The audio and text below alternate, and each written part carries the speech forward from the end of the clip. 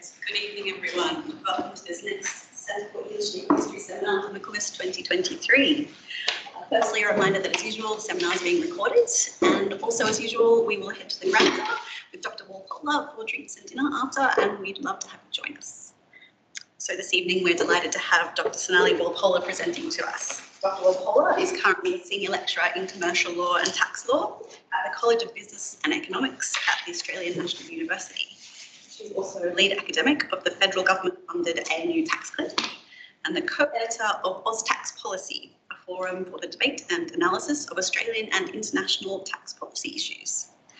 Dr. Walpola obtained her PhD in law at ANU, and her research and publications concern the areas of taxation law and policy, the common law's historical and contemporary mechanisms for enforcing policies, and the High Court of Australia's role in the development of Australian common law.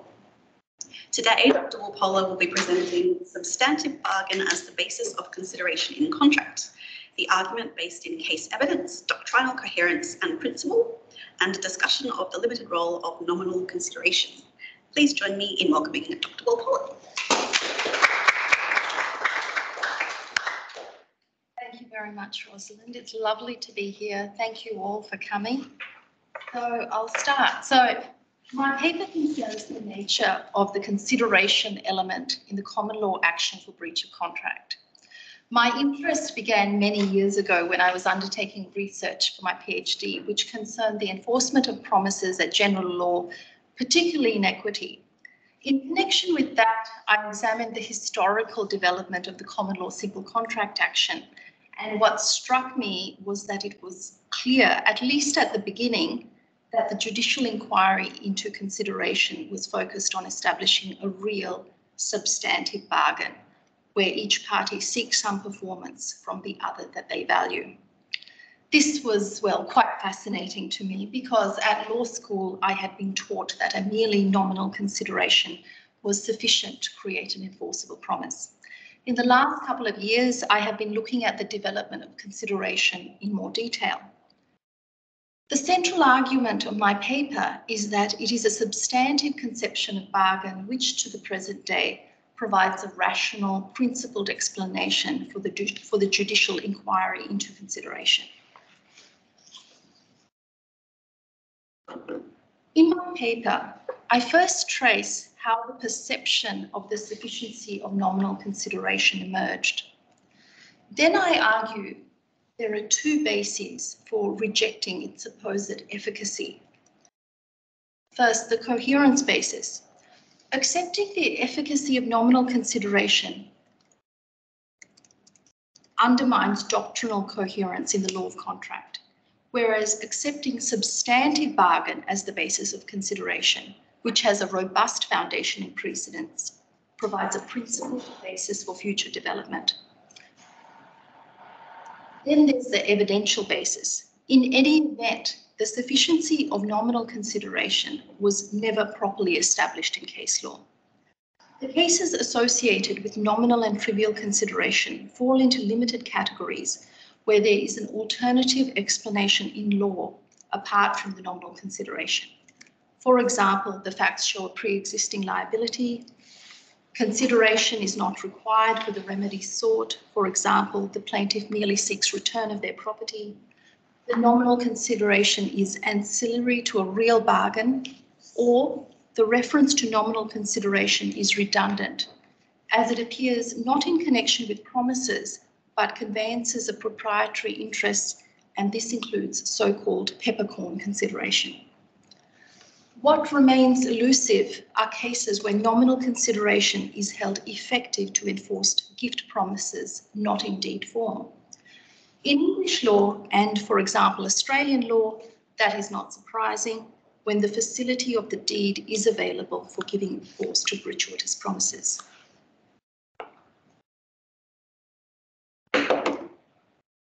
Before launching into the analysis and argument, I'll give a quick snapshot of the contracts framework at common law. There are two bases. Firstly, executing a deed. The invocation of legal formality is the oldest basis of promissory liability. Since the 13th century, the common law has recognised that any promise of lawful purpose can be made enforceable by executing a deed. The contractual writs based on a deed, debt on an obligation and covenant predate simple contract by some 300 years and never became subject to a requirement of consideration. The ability to enforce promises by invoking formality can broadly be rationalized on the basis of the principle of furthering individual autonomy described inter alia by Lon Fuller. Secondly, there's the action for breach of a simple contract or a subset, which today is often just called contract. It has been termed simple contract to distinguish it from the formal contract of English law, the deed. In modern contract doctrine, the elements of a contract are described in terms of offer and acceptance or agreement, consideration, and an intention to create legal relations. It is consideration that has been there from the beginning in the 16th century when simple contract emerged, being the writ that provided damages for breach of promise supported by consideration. Offer and acceptance and intention to create legal relations are 19th century and early 20th century additions to doctrine. Consideration is the defining feature of simple contract, conveying the common law's philosophy about what promises should be enforced in the absence of formality.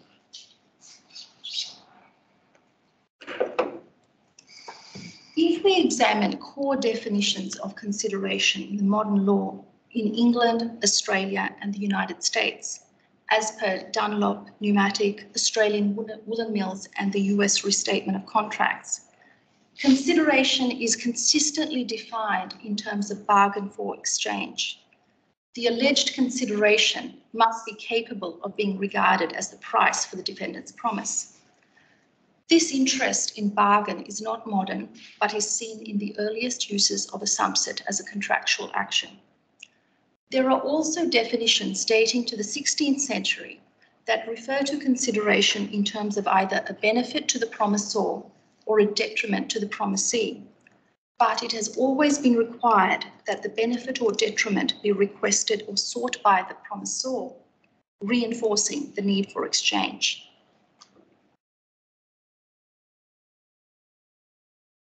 Now, despite that core definitions of consideration describe it as requiring a bargain, exchange, quid pro quo, in the leading contract textbooks such as Chitty and Anson, which set the trend, we find statements that a purely nominal consideration is sufficient. From a doctrinal coherence point of view, this is immediately problematic, given that core judicial definitions rely on notions of exchange. In terms of claims on nominal and trivial consideration, what I call the modern claim is framed explicitly in terms of the efficacy of nominal consideration, using that word. It is expressed as a logical derivation from the court's lack of inquiry into the adequacy of consideration and asserts that nominal consideration is a means of enforcing gratuitous promises. The current claim appears in leading texts only from the second half of the 20th century. The precursor to the modern claim, which probably paved the way for giving it the appearance of plausibility, is a much older claim sourced to cases from an early stage, 16th century, which asserts the sufficiency of a slight or trifling benefit or detriment as consideration. However, these cases occur in the setting of other legal obligation, often a pre-existing debt, and do not indicate that consideration can be used to enforce true gratuitous promises.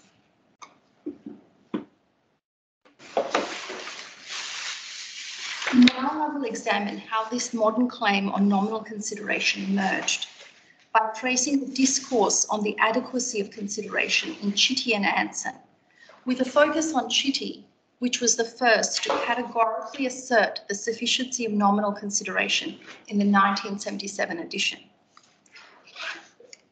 This is the statement on adequacy of consideration in Chitty's first 1826 edition.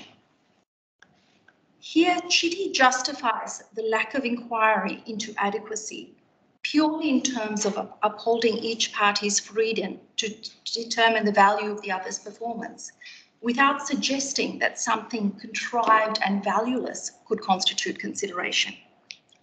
Similarly, in the first edition of Anson, 1879, Anson rationalises the lack of inquiry into adequacy on the same basis, stating the court is only interested that a man gets what he has bargained for, and while consideration need not be adequate, it must be real.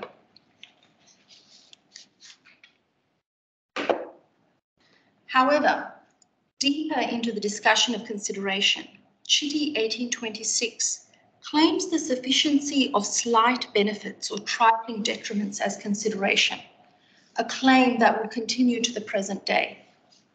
Among authorities cited for this point are, firstly, cases where one party evidently got the better end of the bargain, albeit that there was no fraud.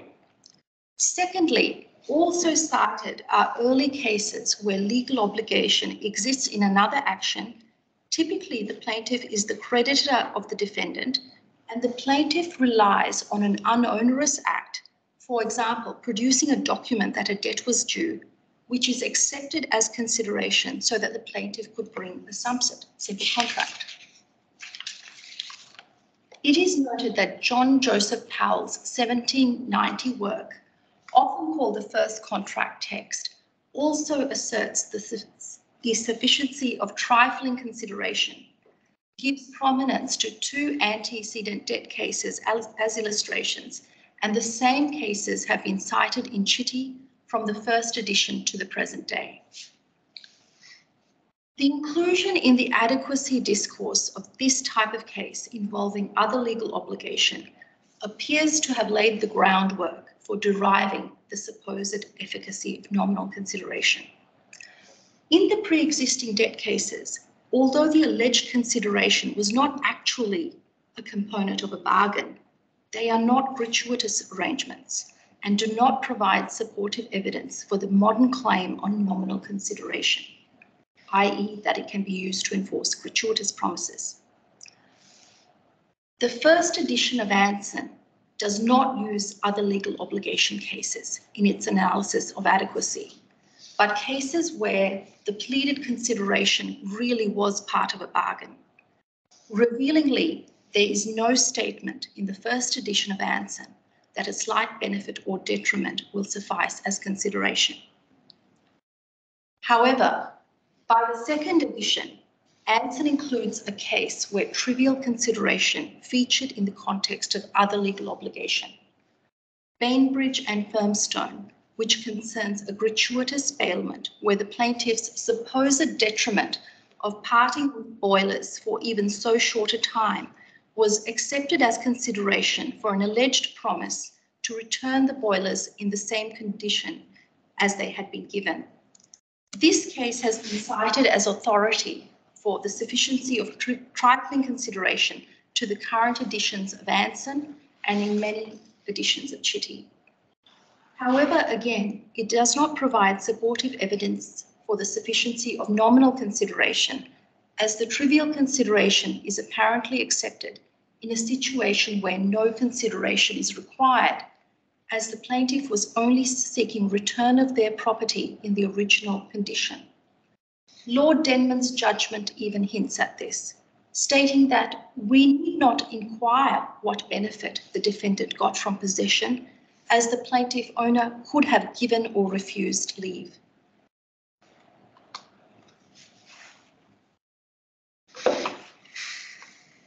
In Chitty and Anson, the approach to adequacy seen in the first and second editions respectively would continue for most of the 20th century. There was no suggestion that consideration can be used to enforce gift promises, despite the uncritical acceptance of the supposed sufficiency of slight benefits or detriments. For example, as shown on the slide, Chitty's 1961 edition, authored by Anne Smart, states that the adequacy rule is premised on parties being able to make their own bargain.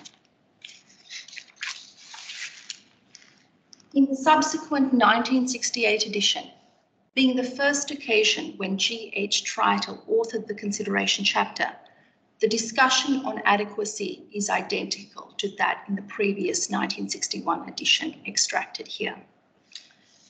In the quoted extract from 1961, I have highlighted the reference to equity. Past editions of Chitty and Anson have conveyed an essential correspondence between the concepts of consideration at law and inequity, and the discussion on the adequacy of consideration indicated the same approach at both law and inequity in the absence of evidence to negative consent. This is relevant for present purposes in showing that a real shift in exposition would occur, because there has never been any suggestion that nominal consideration is accepted in equity.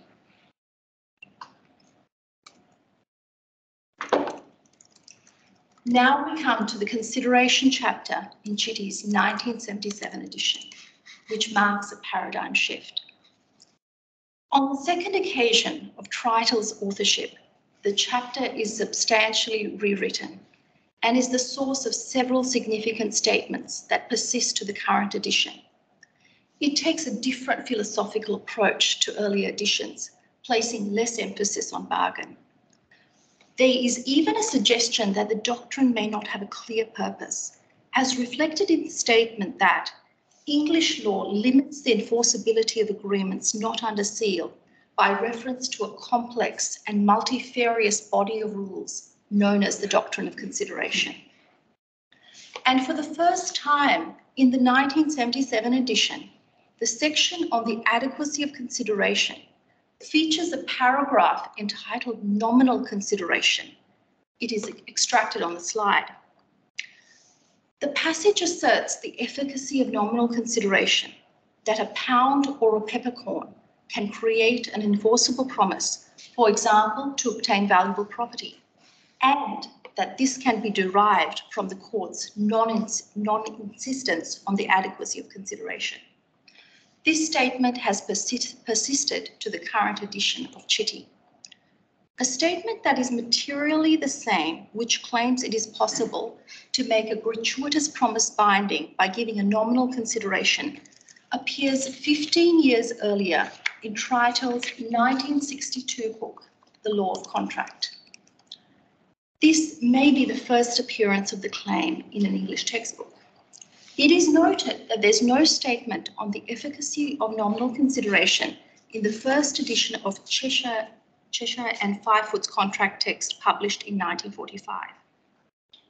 However, what may be the first assertion of this kind by a jurist of English law appears some decades earlier in a 1922 Boston University Law Review article by Holdsworth, where, after noting the judicial non-insistence upon the adequacy of consideration, immediately then alleges as an apparent logical deduction that a mere nominal consideration will suffice. The statement on the efficacy of nominal consideration and its purported derivation from the non-insistence on adequacy was not claimed to be supported by any new judicial development, and no authorities are cited for the assertion in Chitty 1977, Trital's Law of Contract 1962, or Holdsworth's 1922 article. However, it marks a significant change in the exposition of contract doctrine. Previously, the non-insistence upon adequacy was rationalised in terms of upholding the parties' bargain. This entailed that what could be consideration was limited by whether the promise or performance in question was something actually sought by the promisor. And this must be so, since it was claimed that the same rule on adequacy applied in equity. In Anson, a similar statement that asserts the efficacy of nominal consideration as a derivation from the non-insistence upon adequacy first appeared only in the 1998 edition and survives to the current. In the current editions of other leading English and Australian contract texts I have perused, there is a similar statement to that in Chitty 1977.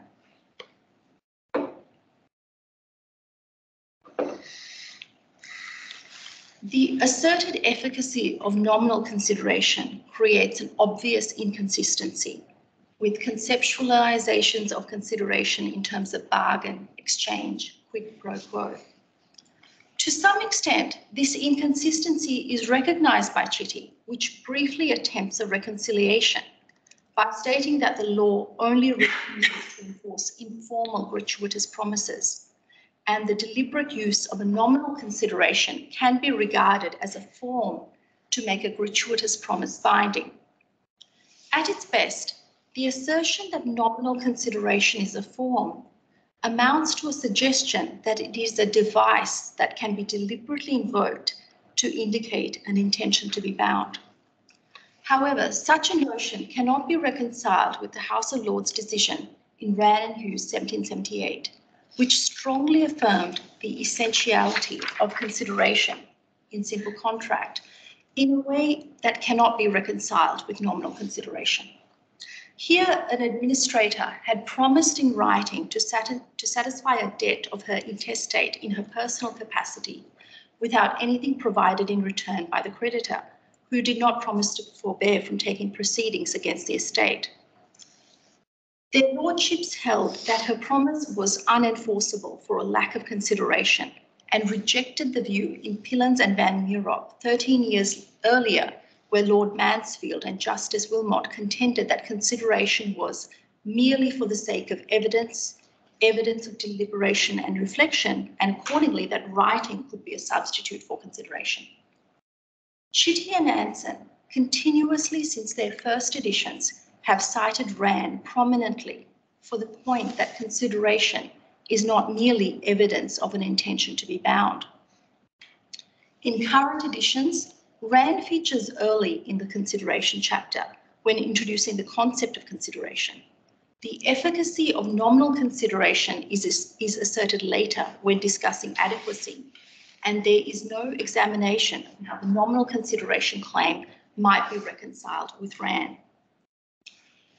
In rejecting the notion that consideration merely functions as evidence of serious promise, Rann strikes at the heart of the underlying premise of the nominal consideration claim, which posits that consideration can be used as a formality, as a proxy for an intention to be bound. Indeed, the judgment of Chief Baron Skinner in Rann indicates that exchange is the essence of consideration, Skinner opining that no sufficient consideration occurs to support this demand in her personal capacity, for she derives no advantage or convenience from the promise here made. Further, the suggestion that nominal consideration is an effective form and the attendant notion that it is sufficient to cast an arrangement in the form of an exchange cannot be reconciled with another proposition established in case law and which has long appeared in Chitty, Anson, and other leading texts. This is the distinction between a conditional gift promise and a bargain. Both texts have drawn on the colourful example popularised by Williston of a scenario where A offers B £500 if B breaks their leg. Even though the form of an exchange is employed, this is described as an unenforceable gratuitous promise subject to a condition rather than a bargain supported by consideration. Chitty states that the essential question is whether a reasonable man would or would not understand that the performance of the condition was requested as the price or exchange for the promise. Here, at least, Chitty makes the argument of this paper, acknowledging that a valid consideration requires a substantive bargain. This is just a brief outline of the incoherence created by accepting the alleged efficacy of nominal consideration, highlighting what might be deduced from a review of the consideration chapter in contract texts. The incoherence is actually very extensive and makes a mockery of established approaches to consideration, which are premised on a substantive bargain. I will now move on to the other difficulty in accepting nominal consideration, namely that its efficacy was never properly established in the common law. And that brings us to a historical analysis of consideration.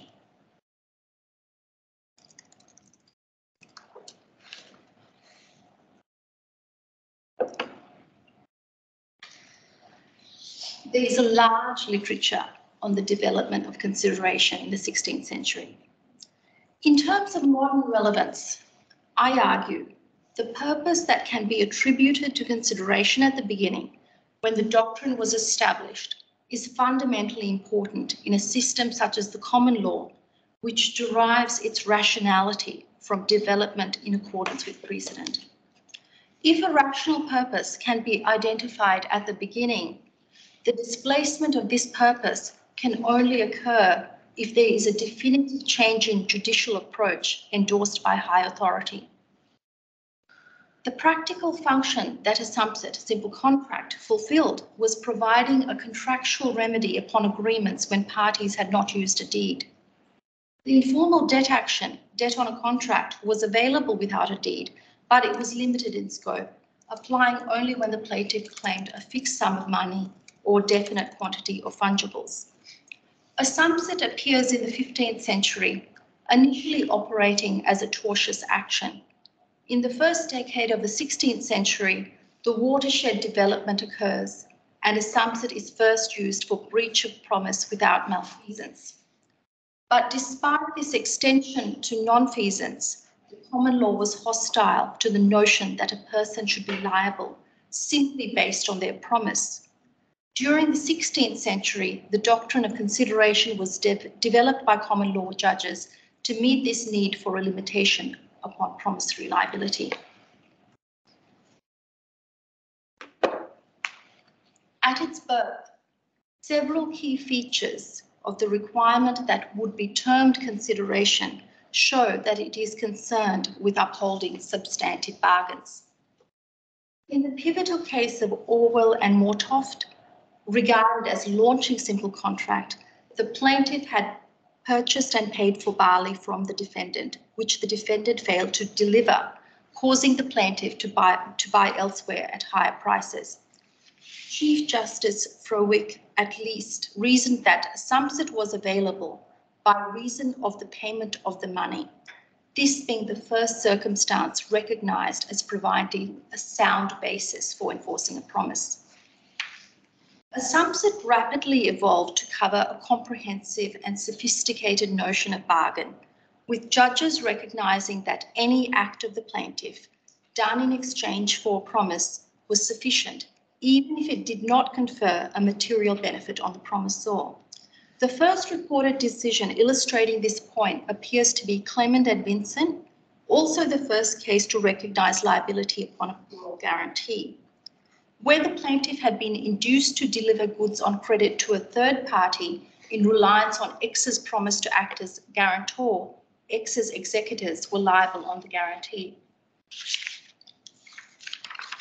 Initially, in the first half of the 16th century, the need for a bargain in substance is vividly demonstrated by the requirement that the plaintiff needed to have paid money for the defendant's promise or have performed the act sought by the defendant to bring a subset. Saint-Germain's observations about contract in the contemporaneous source Doctor and Student show the primacy of substantive bargain. In this extract, Saint-Germain describes the common law position in terms of a very pure notion of bargain. Once you have performed your side of an agreement, you can have an action to enforce the other's performance. By the mid-16th century, a subset recognised that the plaintiff's promise to perform was a good consideration for the defendant's promise. The executory bargain had become enforceable, and as Fivefoot puts it, the modern conception of contract had in essence been formulated. But the recognition that a promise was sufficient consideration did not mean that consideration became merely a matter of form. Judges were still concerned to establish a genuine bargain, and as Simpson states, judges frequently made reference to the possibility of reciprocal legal actions where the plaintiff alleged merely a counter-promise as consideration. This preference that the common law has shown through consideration for enforcing exchanges can be justified in terms of protecting and promoting the socially beneficial custom of bargain. As Adam Smith indicates, Through bargain, we are able to secure things we want from others, and because of differences in value judgments and specialization, both parties can be better off as a result. This rationale is also seen in the scholarship of several American jurists as per the slide.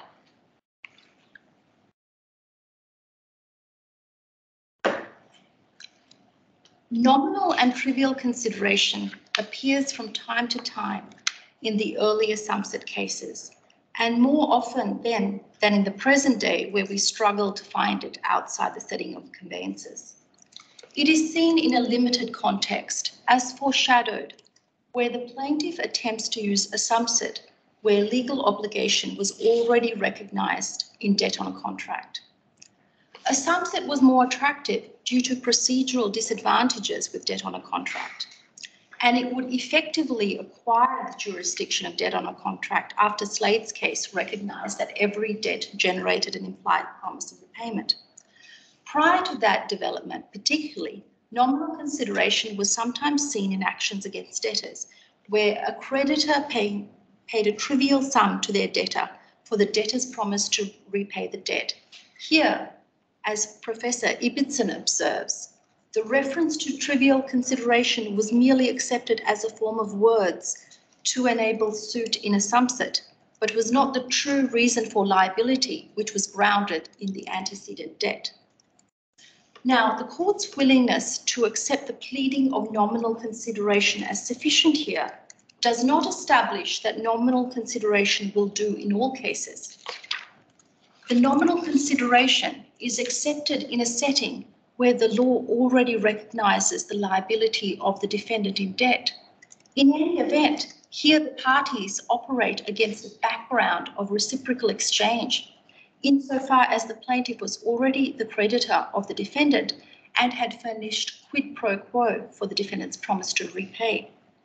Simpson, in fact, remarks that there appear to be no instances in the early cases of nominal consideration being used to create legal obligation where none existed before.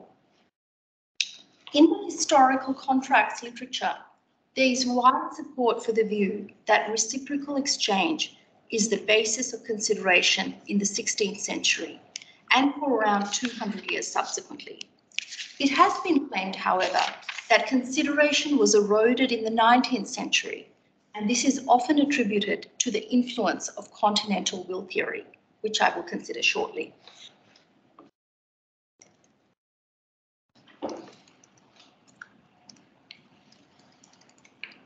As a means of conveying my argument on the limited role of nominal and trivial consideration and engaging with the claim that consideration was eroded in the 19th century, I will consider a passage that has long appeared in Chitty for the supposed sufficiency of acts or omissions of very small value.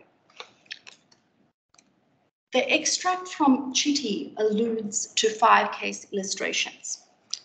The material facts of the cases are not referred to, but brief claims are made, apparently indicating the sufficiency of trivial consideration. However, none of these illustrations are really authorities for trivial consideration, because there's either a pre-existing liability or the pleaded consideration really is bargained for. With the opening illustration of alleged trivial consideration, that there was a promise to give a man £50 if you will come to my house, Gilbert and Rudyard 1608 is cited without any discussion. The facts were that a debtor had appointed the defendant to settle part of his debt to the plaintiff, and in that context, the defendant asked the plaintiff to come to the defendant's house to receive £50 by way of part payment, which the plaintiff did. There was an effective admission in the report that the debt was the real reason for liability in a subset, with the act of coming to the defendant's house treated as a subsidiary reason that enabled suit. The 5th illustration, which is said to show that even to show a person a document was consideration, is another pre-existing liability case, Sterling and Albany, 1587, which concerned a subtenant's liability to pay rent. With the other illustrations, the second to the fifth, they don't show trivial consideration, but rather are cases where judges have commented that the adequacy of consideration is immaterial in circumstances where there is nonetheless a true exchange. The third illustration, Reed Dale, it's 20th century, involves the doctrine of mutual wills in equity and in fact an executed consideration. The second and the fourth illustrations concern 19th century decisions which have both been cited for the alleged progressive erosion of consideration due to the influence of will theory, and I'll turn to that now.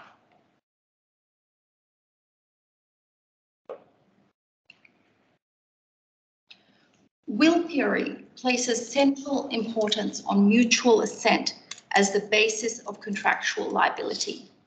It is sourced to continental jurists and was embraced by common law contract writers of the 19th century. Will theory did have a substantial impact on contract doctrine, leading to the acquisition of additional formation criteria and the reception of vitiating factors. As noted in the literature, will theory cannot explain or justify consideration. However, we know that consideration survived as a formation element, as did the objective theory of contract formation, in spite of will theory.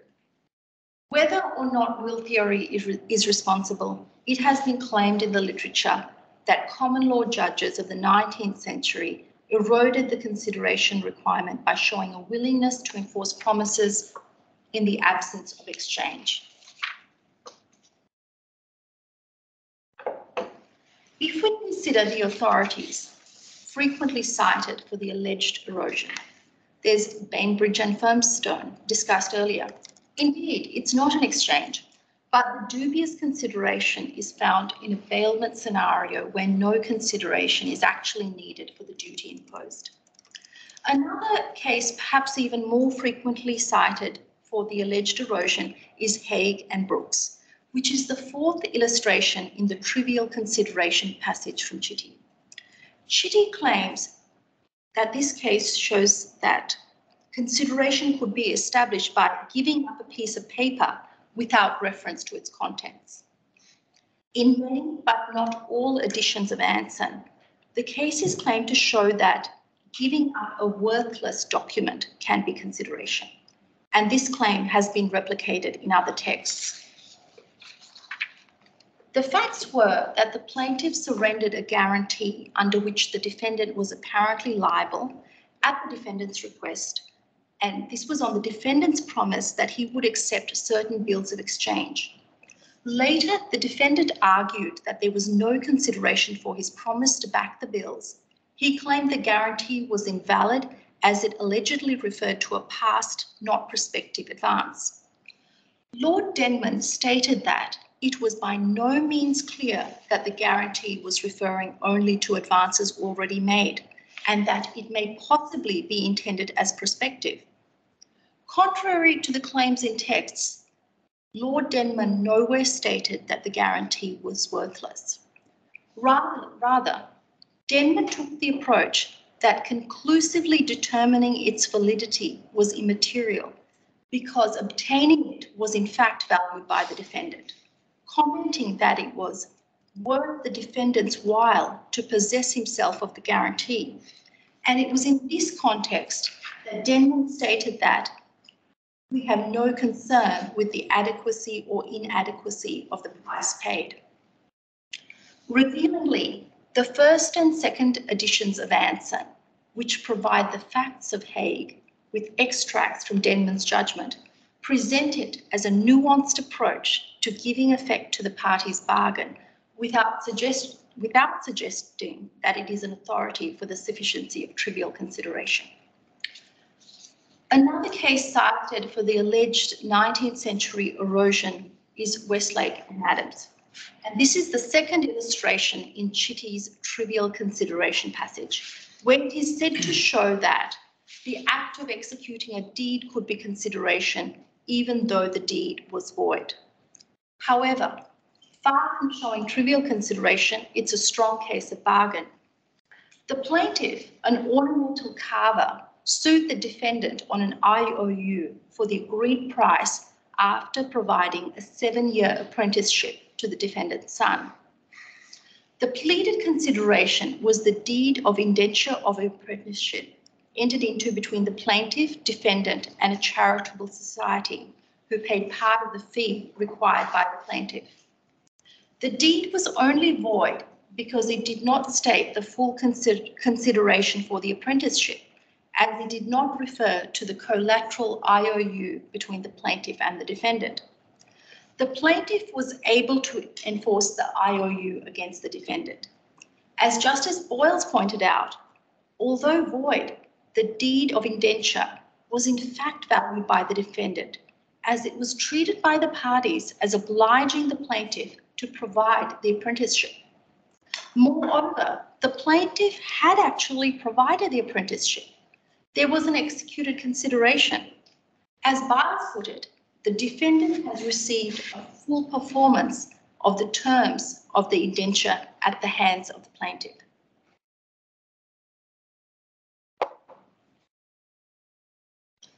Admittedly, there are decisions in the 19th century, the 20th, and even earlier, where the more natural explanation for a finding of consideration may be moral duty rather than reciprocal exchange. For instance, as in Hicks and Gregory, 1849, where the father of a child born out of wedlock had promised to provide the mother with £100 per year, with the proviso that the allowance would be stopped if the mother behaved ill or brought up the child improperly. The court found there was good consideration for the promise. The court did refer to the moral duties placed on the father, but nonetheless, the court's analysis in terms of an agreement for the father's benefit is not artificial. Chief Justice Wilde described the principal object of the father's promise as to relieve himself from the obligation of bringing up the child and to cast it upon the mother. Hicks was followed by the Court of Appeal a century later in Ward and Byam. However, it would be incorrect to conclude that the common law in the 19th century or later reached the point of somehow finding a consideration to enforce any serious promise. In Eastwood and Kenyon, 1840, we have a strong authority that affirms consideration as an essential requirement for simple contract. The plaintiff had acted as the guardian of the defendant's wife during her childhood and had borrowed money by way of promissory note to finance her upbringing. The defendant's wife, when she came of age, promised to pay the note, as did the defendant when he married her. The promise was held unenforceable for want of consideration. Lord Denman, giving the judgment of the court, stated that the declaration discloses nothing but a benefit voluntarily conferred by the plaintiff, which was not laid to have been at the request of the defendant nor his wife while sole. The judgment provides a good counter-argument to the notion that there was a change in approach to consideration in the 19th century, because in holding that a past unrequested benefit was not good consideration, Lord Denman stated that the court was justified by the old common law of England, citing 16th and 17th century authorities, which are based in substantive bargain, Hunt and Bate and Lampley and Braithwaite.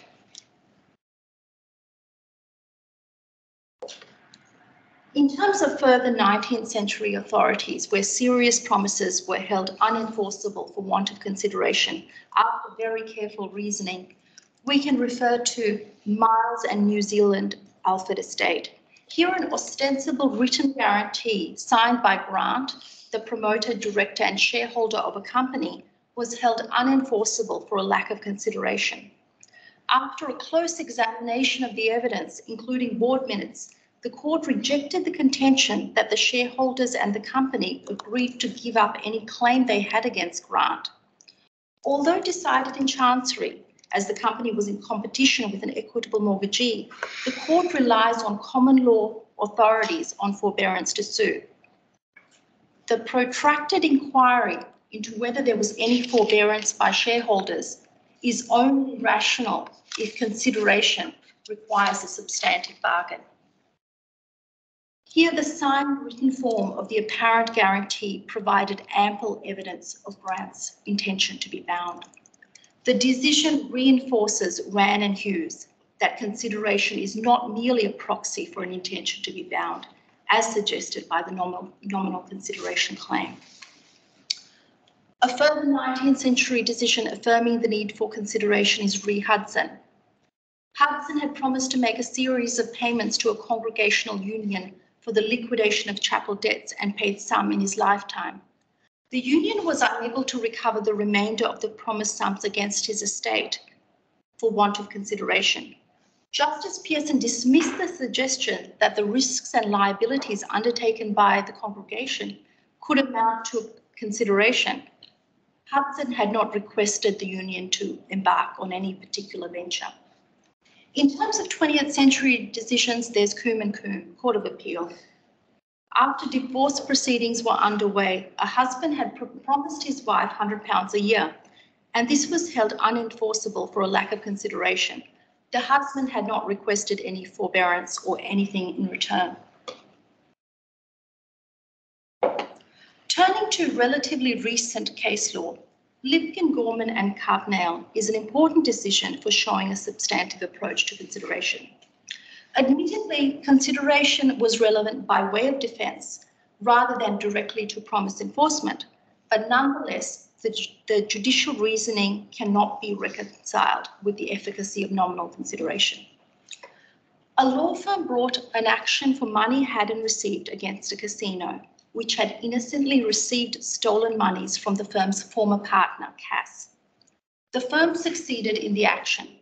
The casino would have had a defence if it could show that it had provided consideration for the stolen monies.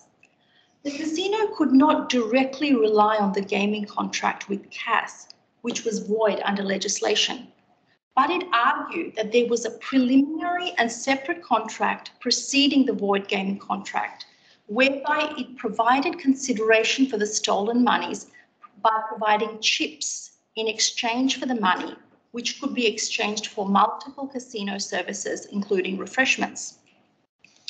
Their lordships rejected this argument, holding that the chips were in the nature of a receipt or token, a mark of the deposit, and not any consideration for the monies received. Their lordships equated consideration with the true quid pro quo given by the casino for the monies, being the opportunity to gamble and make profits, which could not be relied upon because the gaming contract was void. Chitty attempts to explain their lordship's rejection of the chips as consideration as a policy-based exception to the supposed sufficiency of trivial consideration. But a plain reading of the judgments shows no sign that their lordships were reasoning in terms of exceptions, with Lord Gough explicitly adopting a common sense approach in analysing what could constitute consideration on the facts.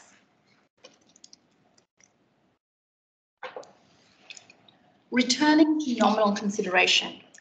To generalise, nominal consideration is associated with cases where no consideration is required for the remedy sought, as with antecedent debts, bailment, which were discussed, and it can also explain the strained finding of consideration in relation to a careless advice case that's on the slide that predated Headley Byrne.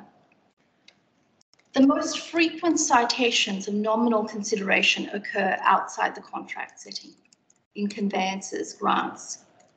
This deserves mention because Chitty and other contract texts assert that a peppercorn is sufficient consideration.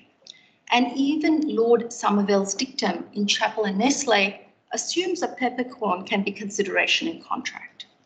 However, after having conducted electronic searches for references to peppercorns in the law reports, it is evident that the only setting where peppercorns and other nominal consideration are frequently and systematically referenced, even to the present day, is in grants or conveyances where they are redundant. Leases of land and two types of conveyances of freehold estates recognised after the Statute of Uses. I'll just refer to leases here. Although a lease does not require any rent or consideration for its validity, only the grant of exclusive possession for a term, Platt notes that leases without rent are seldom or never met with, and there is a long history of peppercorns and other nominal consideration being referred to in leases as a method of technically reserving a rent where parties intend that the lessee not pay anything for part or all of the term.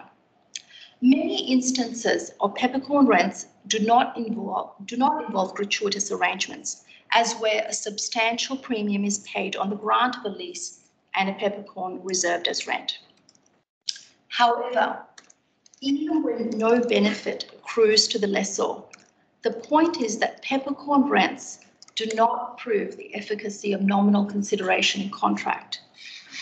A lease is a grant of a proprietary interest which does not depend on consideration for its validity, and invariably the references to peppercorns are in leases executed by way of deed. As for nominal consideration and options, that is, promises to keep an offer open for a period, these are not gratuitous promises. The promise is made with the intention of inducing entry into a bargain and can be justified by the principle of upholding bargains. This explanation of nominal consideration, that it arises in situations where no consideration is required, is seen in US law, where nominal consideration is now acknowledged as ineffective to enforce gratuitous promises. The United States provides a unique testing ground, as the efficacy of the deed as a means of enforcing promises has been abolished in many states.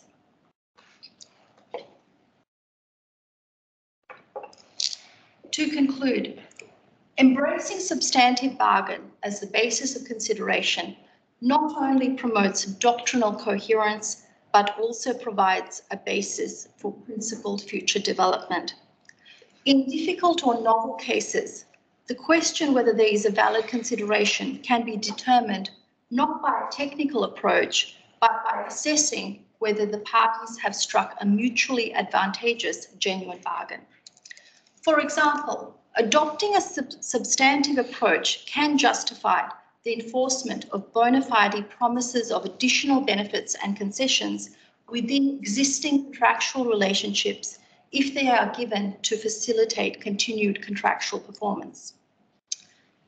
And if substantive bargain is accepted as the basis of consideration, this also provides a robust foundation for readily justifying an entrenched judicial tendency seen across the ages. That is, the primacy given to executed consideration, as reflected in the strong judicial reluctance to hold that non-satisfaction with aspects of doctrine or technical defects should preclude enforcement after an assumed agreement has been partly or fully performed.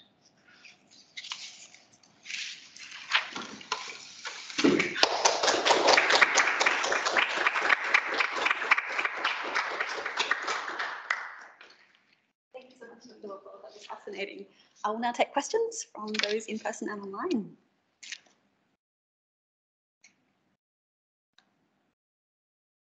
David.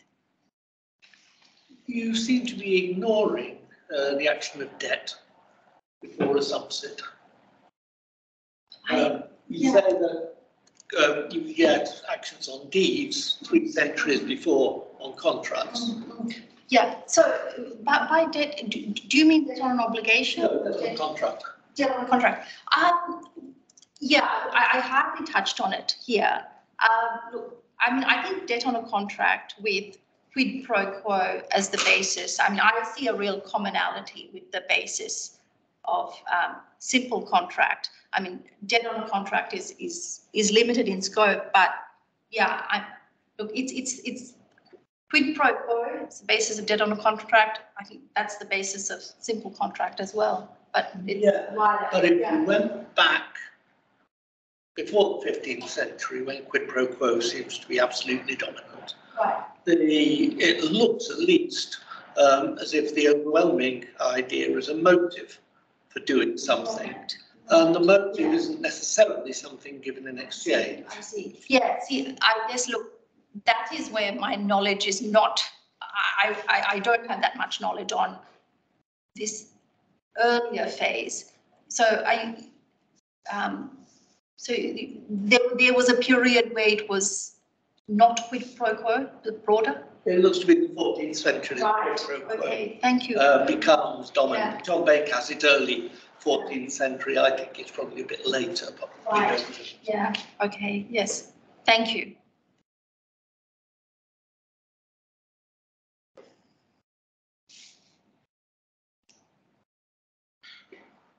We can have different conceptions operating at the same time, right? And I noticed the 19th century pushback, quite a lot of it seemed to be coming from one judge, talking about the good old days with Denman. Yeah, quite a few cases, yes. To what extent do you think that might be a factor here, that people have moved on, but we are in the will theory world, and it's the same old idea of motive, that exchange gives a good reason thinking people intend to be bound, but it's the intention that matters, but we've got someone valorising the past a bit. Yeah, so you're Joe? Yeah. Yeah. So what would do you have a view? I mean, I know, like, actually a number of the cases that I used here, and I've quoted Denman, but I mean, look, in Eastwood and Kenyon, for instance, it's really affirming consideration. I mean, are there divergences that you see in the approach? Beyond miles away from my period, my area, my anything, but I just noticed with the cases that quite a lot of it, there seemed to be quite a slender difference between substantive bargain generating enforceability and substantive bargain giving a reason for thinking it ought to be enforced, which is that slip into will theory that people seem happening in the 19th century. And so I was just wondering. Yeah, so is it, are you asking a question about Denman or? That? Well, if we are seeing a sort of 19th century pushback against will theory, to what extent that is one person's pushback as oh, right, yeah. Look, I don't have a sense that it is, say, one. Oh, well, I mean, actually earlier, I mean, it's probably Lord Mansfield is really quite, you know, I suppose, consistent with will theory. I mean, Professor Ibbotson, do you have a view about, in terms of 19th century judges, that? Well, my view, I don't know about the individual judges, I can't remember that detail. The problem is the law is always conservative. So you've got Rannan Hughes, a strong decision in 1780 or whatever, reasserting the consideration doctrine. And that means that even if the judges are inclined simply to be giving effect to the will of the parties, they will always try to use the language of consideration as well. And we notice the volume of fictitious considerations, which you didn't talk about, the absolutely standard clause in the commercial contract, in consideration of £5 receipt of which is hereby acknowledged, or on a bill of exchange for value received, which everybody knows is an unprovable allegation, an unquestionable allegation, and similarly with promissory notes. So we're finding that in all of these situations, a bargain theory is disappearing, and it may be that they're just being channeled in those directions. Yeah, but it depends really how broad the bargain theory is. So if it's, you know, to facilitate commerce, right? I do not see that as inconsistent with bargain. Like, I mean, it depends what sort of how narrowly or broadly. Right. Yeah. But if what you're wanting to do is to facilitate commerce, then we're talking about commercial contracts, and those will always be in writing. And once they're in writing, then you're going to be looking at the terms of the contract, and then even moderately competently drafted contract today will either be by deed or will include a consideration clause. Typically, it will be consideration clause up till, I think, 2003, when stamp duty on deeds is abolished.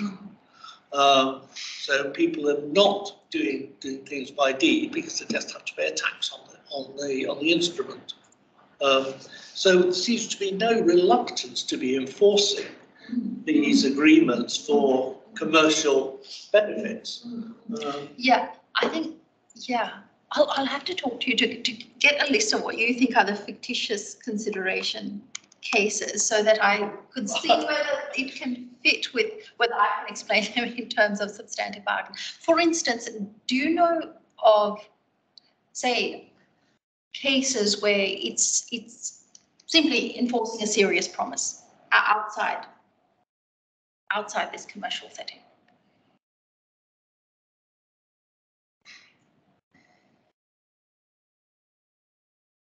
The trouble is, I know very few cases in the 19th or 20th century, or at least in the 20th century, which are outside a commercial setting at all, because they don't go to the High Court.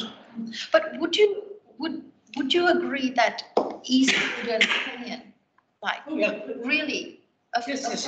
No. Totally happy with that. Okay. What you've got after Pillans and Van Meyerop is the reassertion, at least by some people, of the doctrine. My reading is, or was, the doctrine is having to be reasserted because it's crumbling away. There are people denying it, particularly where you've got an agreement in writing.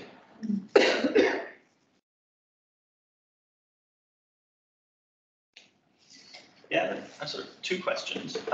So on your examples that you gave, so Miles and Ree Hudson and Combe and Combe, I mean, they're interesting because in Miles there was no consideration, right? There was, so it wasn't really nominal consideration. Oh, no. Yeah, that's right. And then in Ree Hudson and Combe v. Combe, there's no request. Yes. And then Litwin Gorman is a strange case because it postdates all of the change to nominal consideration. It's in 1988.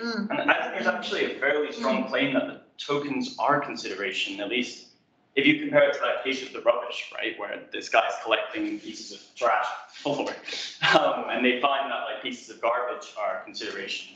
So I mean, there might be an argument it's just a wrongly decided case. I mean, I was curious about, did you find any cases where there was a genuine request for nominal consideration that was found invalid? It seems like in all the nominal consideration cases, like, there will be a request, right? Because it's not like one side's just sneaking in nominal consideration. It's that they both want it legally enforceable.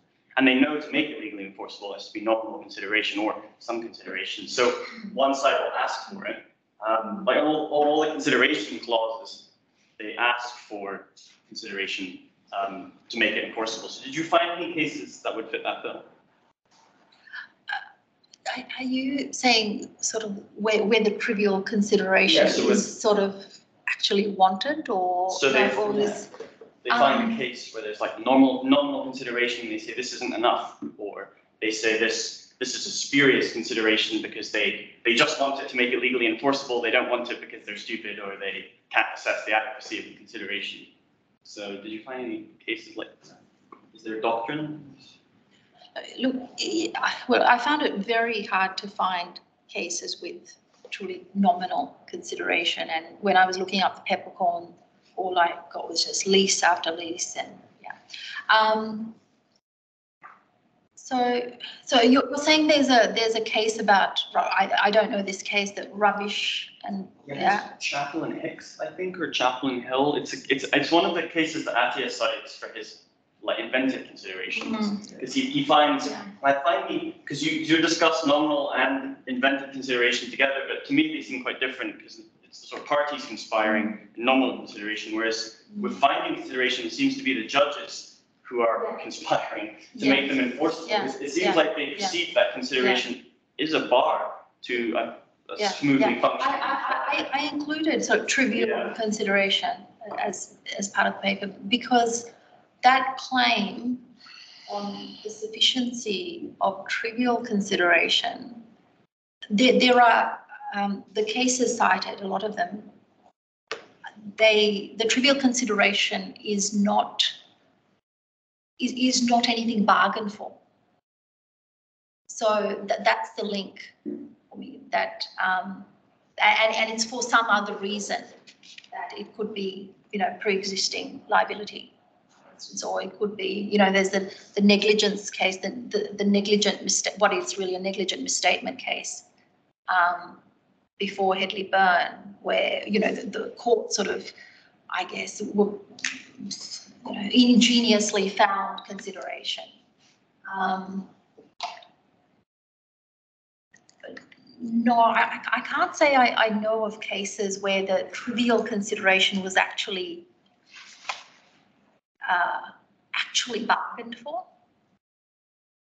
Right, yeah, it's tough because there's obviously a lot of cases that could be trivial consideration because they don't call it that often, right? They just find there is consideration. Well, it depends. See, if when I'm using that word bargain, I'm referring to the situation where a party actually does want a particular performance.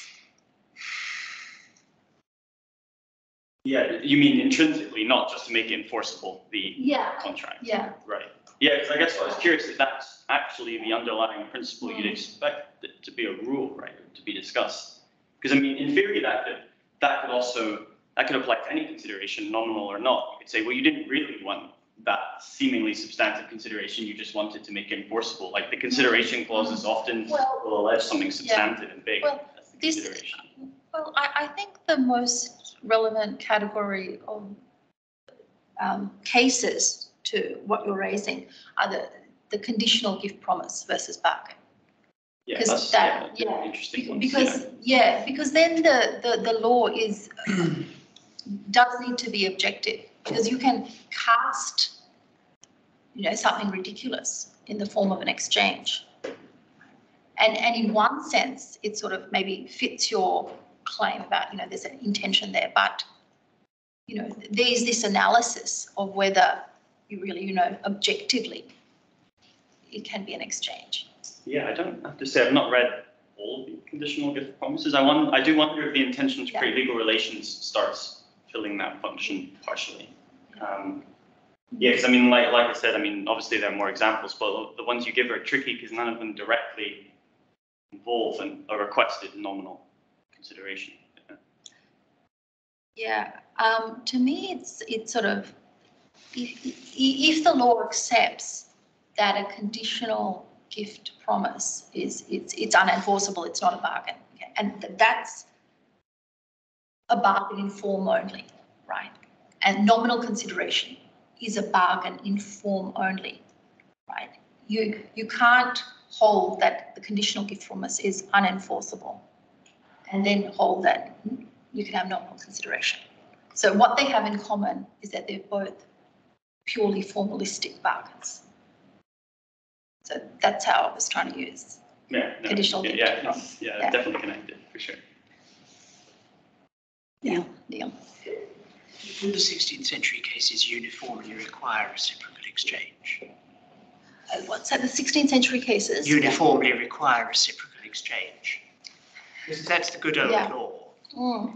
Then I wondered whether you said that a promise to pay an antecedent debt involved a reciprocal exchange. Oh, what I meant was, in a factual sense, that it's not a gift promise situation. I think that it is trivial consideration that is alleged. Yeah, but actually you raise a really interesting question about, you know, do they uniformly require exchange? And I mean, I think there's a wide consensus, but perhaps not uniformly. I mean, in the sense that substantive bargain is recognised as good consideration, but another category of case, pretty significant, perhaps, you know, marriage consideration, that, you know, a promise, perhaps you get, Professor Ibbotson, what would you say about 16th century cases? Is it uniform in requiring exchange? more or less. More or less, yeah. What about marriage consideration?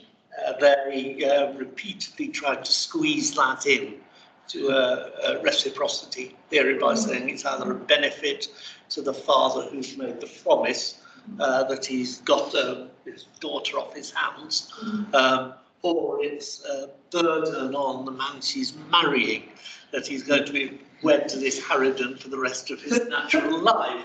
So none of those is particularly chivalrous. So what they are, I think, yeah, certainly my reading is from 1570, apart from a little blip in the late 1580s. They really are looking at something of value, though I do think it can be of trivial value. I think they will, or I'm sure as I can be, that they accept the trivial consideration as good consideration. That seems clear, but it's certainly a reciprocity analysis, or at least my view would be it's a reciprocity analysis. Would you say there's reciprocity in Meggott's case? That's one of the cases. That's the yeah. There's clearly this blip in the late 1580s where they are finding enforceable duties where, when we look at it, indeed when they looked at it from about 1590, you're pushing the boat out. A subsidy would have taken over everything. Professor Ibbotson, when you refer to trivial consideration, saying it was accepted in the 16th century, but what is the context? I mean, I've seen trivial consideration with the debtor-creditor situation, but have you seen it where it's really gratuitous? Well, no. Yeah. Because if it were deliberately gratuitous, they'd have used a deed. Yeah, that's right. So that's sort of. So it's just functional. Yeah. You can clearly enforce gift promises. So yes. And there's no drawback to doing so in the 16th century. No, you just got to have a lawyer drawing up the agreement. The marriage consideration cases, the hard ones, and there they do fit it into the reciprocity line. At least that's my reading of all the cases. Well, that's good because then, I don't think it supported the current claim. I mean, that any promise can be made enforceable by, using on the basis of a peppercorn.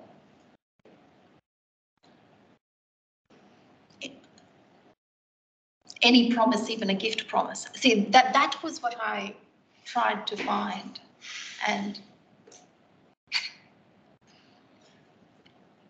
Well, typically they wouldn't use a peppercorn; they'd use a penny.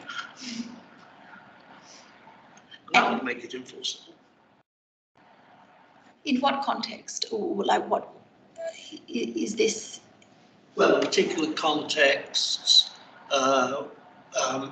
which I think of, are wagering contracts until they stamped on them on the grounds of public policy. Because a wagering contract, there can only be one winning party. Now, you can analyse that in terms of a bargain, but the 16th century or the late 16th century judges are very reluctant to do so. So what the parties do, they just stick in. Each party gives the other party a penny in consideration for their promise to pay whatever if they lose. But we got one. There's one, not particularly with not in the printed reports. We've got Chief Justice Anderson saying we will never examine the adequacy of the consideration. You've got Rastall's terms de la ley that says a penny is good consideration or is good. I don't know whether he says consideration or quid pro quo, but it doesn't matter, for £20. So they're perfectly happy to think of that complete mismatch. And that's there in the within the doctrinal literature. And I've certainly seen nothing that would counter the enforceability of those. They look for some value, there's no doubt about it, they really do. But they don't seem to look for any substantial value. Yeah. You mentioned a case of money for money. Yeah, that's what Restall. Yeah, because I thought that was the sort of one fairly clear instance that's acknowledged that if the monies are not equivalent, then it's recognised as a sort of a gift transfer, and that won't be upheld. Yes, I did read something about that, which to my shame I'd written. And I don't think it's right. When I looked at the cases, a couple of cases in much more detail.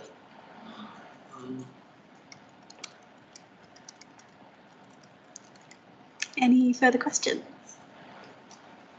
I did have, just maybe to put pressure from a different angle, I was just wondering about the gift promise case, which I don't know too much about, but I think you gave the example of a promise to pay a sum of money if somebody breaks their leg.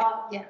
I was just sort of, I don't know, like maybe I'm being stupid, but I'm just wondering, is that really consideration at all? Is it even nominal consideration? It doesn't seem to be anything sort of passing from promisee to promisor, and it seems to be not really of a piece even with a peppercorn. Because a peppercorn is almost completely no value, but it's some value at all, whereas somebody else breaking their leg. Yeah, that has been an example that has been used, and maybe it's not a great one for the conditional gift promise. I've also read, promising some money to go around the corner, so something very onerous. So yeah, I suppose the point was the law does actually consider whether the promisor was seeking that performance. Because it sort of sounds a bit like a kind of like a gift insurance kind of case. I don't know what the point of that promise would be, but presumably to sort of effectively, gift somebody some kind of. It is a hypothetical. Yeah. Breaking the leg. Yeah. It's always difficult with hypotheticals. Yeah. What's that?